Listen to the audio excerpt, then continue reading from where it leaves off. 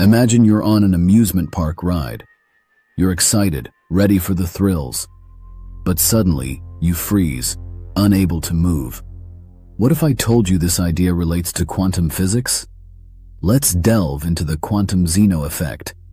The quantum Zeno effect states that observing a quantum system can freeze its evolution.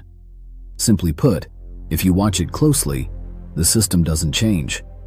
This concept sounds strange, but let's break it down.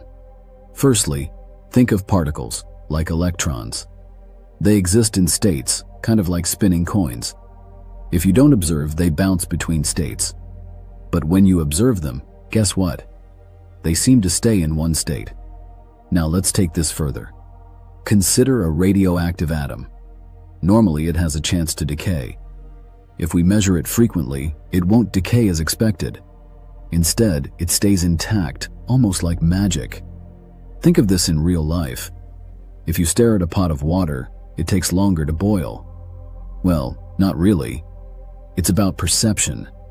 Staring slows your sense of time, just like observing slows quantum change. Let's look at an example.